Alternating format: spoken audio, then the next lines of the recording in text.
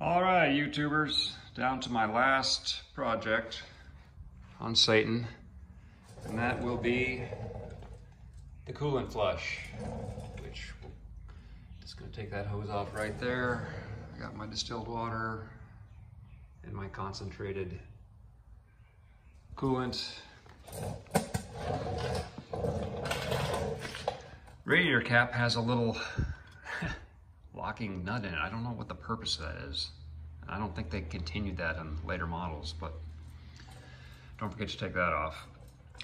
And there's a little screw right here in the block head, which also drains the water jacket, but I don't know if I'll have to use that or not. I'm just gonna, this is the lowest part right here. This is the water pump. I'll just pull this hose off, let everything drain out, and then fill it back up with water, run it, drain it, and repeat, rinse and repeat 3 or 4 times. And then I'll bring in my distilled water to rinse out most of the tap water, and then I'll add my coolant. Easy peasy. I was just getting ready to suck the fluid out of my recovery tank, coolant recovery tank, with this little pump I have here. Really handy little pump, works great for sucking power steering pumps, changing the oil in those, or brake reservoirs. And then I came across this. This is the return line, or no, this is the return line from the radiator to the recovery tank. And it's the little, how well you can see that, but the little nipple is broken off. That's gonna be a hard part to find, if not impossible, I'm guessing. Since I couldn't find my little bumper for my kickstand, I put the old one back on with a couple washers on both sides to hold it in place. But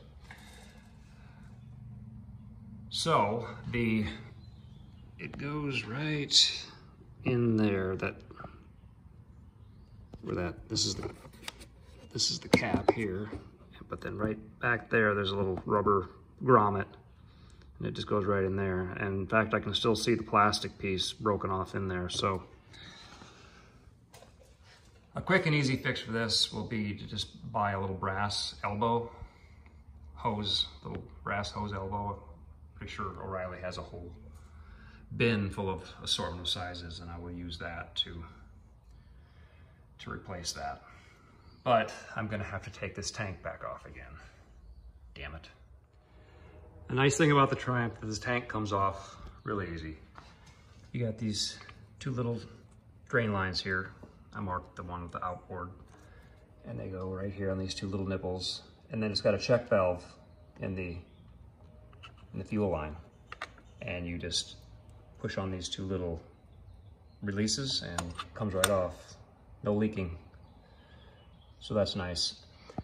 And I propped it up on a pillow, just to hold it up just enough so I can get to everything. And now at this point, I should be able just to stand it up and take off my sending unit cord. But I can't do that with I need both hands. So once you get the lines, the 2 drain lines and the gas line undone, then you can just stand this up. And there's plenty of cord right here to get this undone. Just push your little plunger, and yeah, never naturally. It'd help if I had some fingernails. There we go. That's it, and the tank is free, so.